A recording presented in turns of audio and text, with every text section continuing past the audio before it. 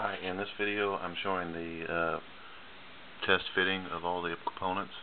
This was necessary in this case because, like, originally I had this hard drive down here and it was over covering the power hookup.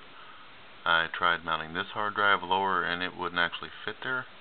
This one's a lot lower, it wouldn't fit because of the motherboard. I have tuner cards. This is just a temporary mount for this video card. I'm going to be getting a different one. I have a case fan mounted. I've actually dremelled the hole in the back of the case so I can mount my motherboard and my back plate. As you can see, it's got gobs and gobs of connectors on it, including DisplayPort, DVI, HDMI.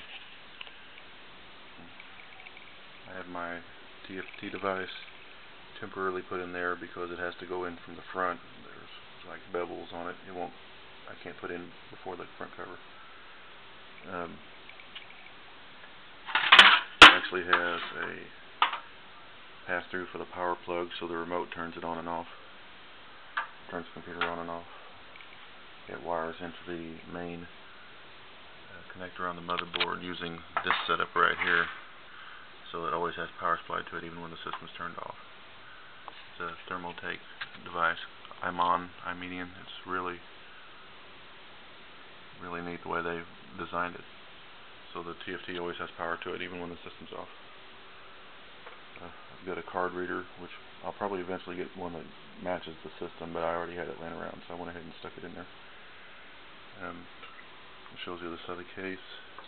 You can see pass-through screw holes where the pinion brackets were on it.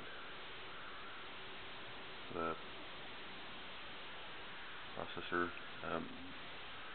to make up for the fact that this system only has 5 SATA ports and I need 6. It also has an eSATA. I've ordered a cable from eBay that I'm going to route from the eSATA up into here. It's an eSATA to SATA adapter, and that will give me 6 serial ATA hookups, which I need because, as you can see, I have 1, 2, 3, 4, 5 hard drives and a LightScribe DVD burner.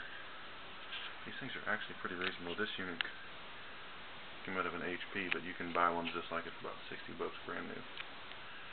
That's all for this video. Hope you enjoyed it. Stay tuned for the next step of the build where I start wiring everything up. Thank you.